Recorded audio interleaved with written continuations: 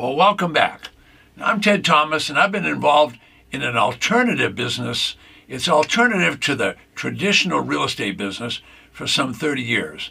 Now, this is kind of a subset of the real estate business. Okay, it's called tax liens and tax deeds. Now, this is a very, very small part of the market, which I do from home. I can do this from a small office anywhere in the world with the communications that we have today. And you can do the same thing from your small office. So I'm answering the question, what do you need to start a home business? Well, in this episode, we're going to try to answer that question. Now, the simplest answer is one big word, and that word is you need discipline. And that's the big challenge of working at home. Now, it's interesting to note that the Small Business Administration, that's a government agency that provides loans and advice to small businesses. And they reveal in their information that 60% of all the new jobs come from small business. So I'll be right back and I'll tell you more about that.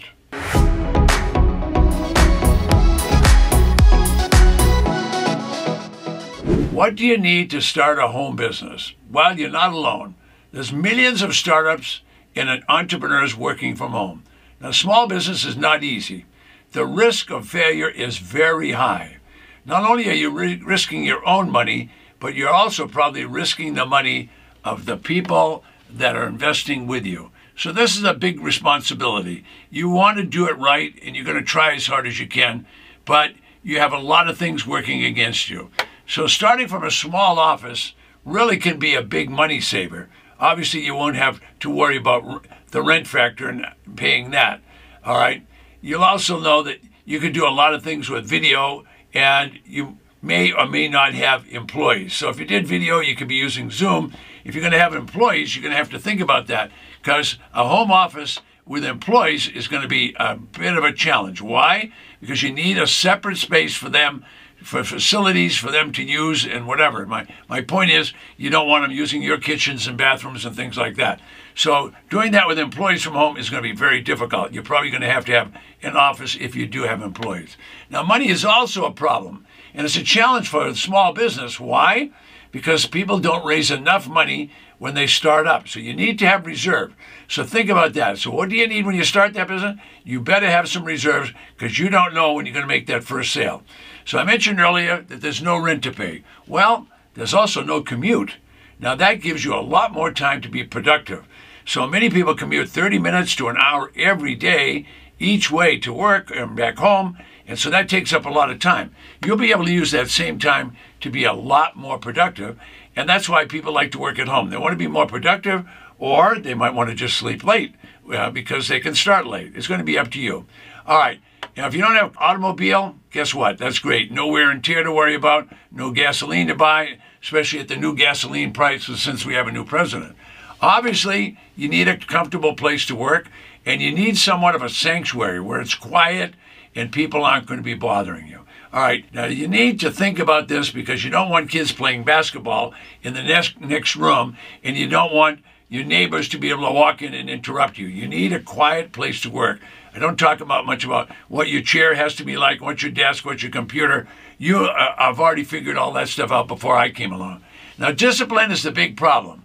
Now, you probably have a family, and where do they like to be? They like to be with you. They like to be around you, talk with you, visit with you, do whatever.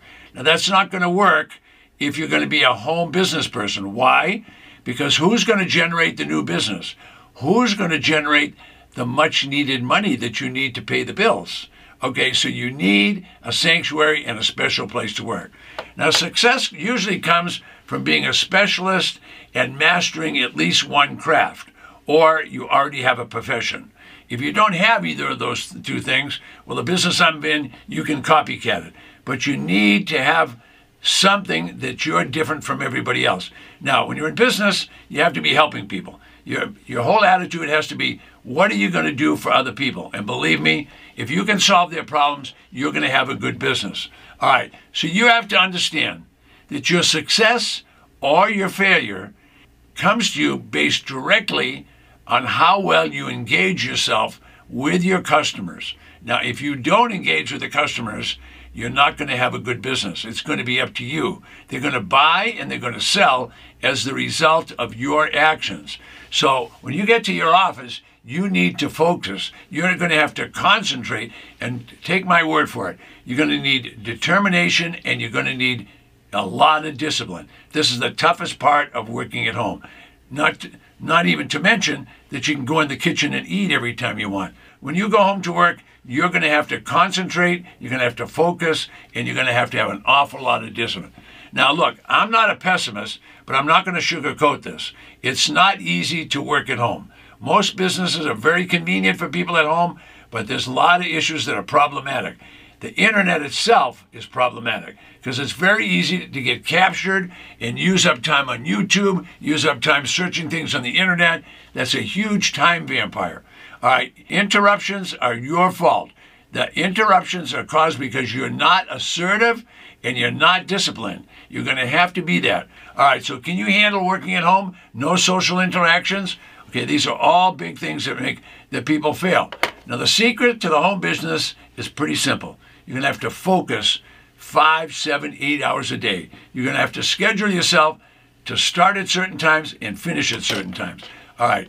People ask me, what do you need to start a home business? The biggest thing you need is discipline. Next thing you're going to need is money. How much money do you have? All right, if you don't have money to take care of your family, you better not start that home business. You need to make sure that you've got reserves, and the reserves are never enough. I can tell you that right now. You're going to need a lot more than you think you are. All right, if you don't have a problem-solving product, what are you going into business for? Why are you going into business unless you can solve someone else's problem? Now, my students, they change what they do. So they come to me and they learn how to do it. I've had students, they commute from their bedroom to what was their dining room. Now, why did they do that? Well, they moved their dining room table out because the kids are all either off to school or off leading adult lives, and they make that into a little area that's going to be a quiet office while one person actually goes to an office and the other person stays home and makes that their home office. All right, now if the kids are gone, that's going to be easy. If the kids are there, that's not going to happen. You need to have what I call a sanctuary, a quiet place where you have your own telephones, your own paperwork, your own silent area, and there isn't a lot of basketball games going or TV games or anything else going on. So I've conducted a business from home for over 30 years, and I do that from a special room. Is it a mess? Yes. Are there plenty of telephones? Is there extra space? Yes, but it's not neat and tidy. But I have a great view of the outside, and there's lots of light, and that's where I prefer to work, and I can get more work done in 2 hours in that sanctuary than I can in a regular office in a whole day. Why? Because there's no one there to bother me. All right. All the interruptions are your fault. You're not being assertive. You're not being disciplined. That's your time. If you don't generate the money, who is going to generate the money? What do you need to start a home business? A ton of discipline, a ton of concentration, and you're going to need money. Now, I hope you're getting the idea. No, I'm not sugarcoating it. I'm not saying you're going to live that internet lifestyle of going to the beach and carrying your computer down there every day. That's a different life that I don't know about. When you get a home business, you're going to work, but you can be very productive because you don't have to commute and you don't have to spend a lot of money on rent. All right, so I'm answering your question. What do you need to start that home business? My business, like yours, is unusual. Every business is a little bit unusual. All right, in the old days, what I did was very inefficient.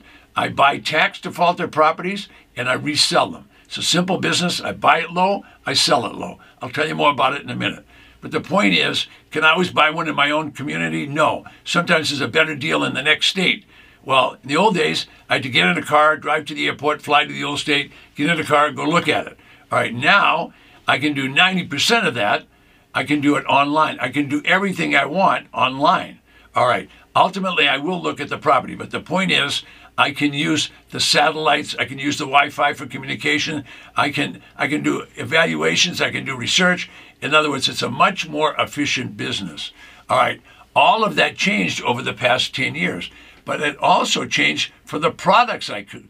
So in the old days, I had to have a big room with store all the books, store all the CDs and DVDs, because that's what they want. Now we deliver all that on the internet, so that all changed, all right? Was it expensive to make those changes? Yes, but is it more convenient? Much more convenient, all right? Much more, and everything works faster, and it's much easier to be in business.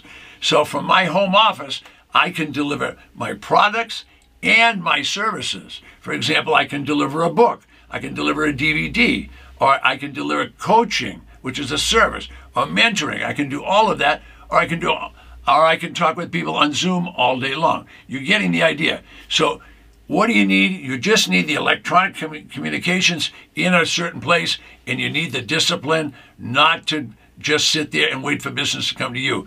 You must engage with the public. If you don't engage, you're not going to be able to stay in that business.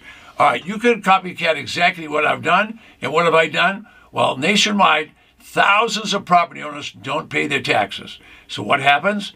The legislature mandates the county and makes them levy taxes, collect taxes, and if they can't, well, what they do is they confiscate those properties.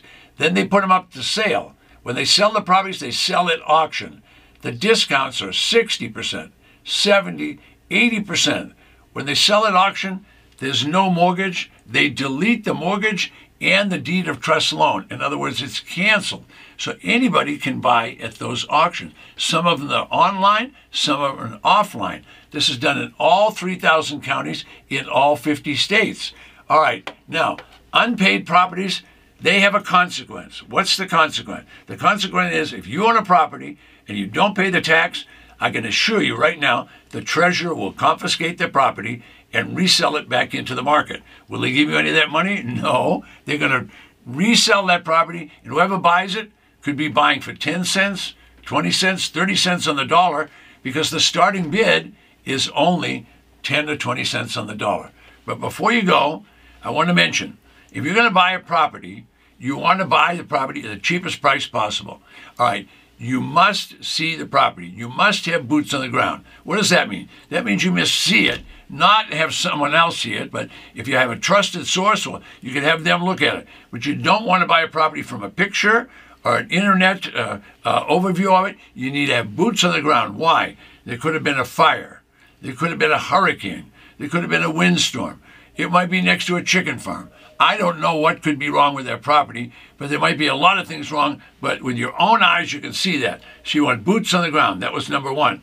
Number two, you want to be very careful at auction that you don't get it in a bidding war and you keep bidding up. You want to always have an exit strategy. What does that mean? That means you want to know what you're going to sell it for before you buy it.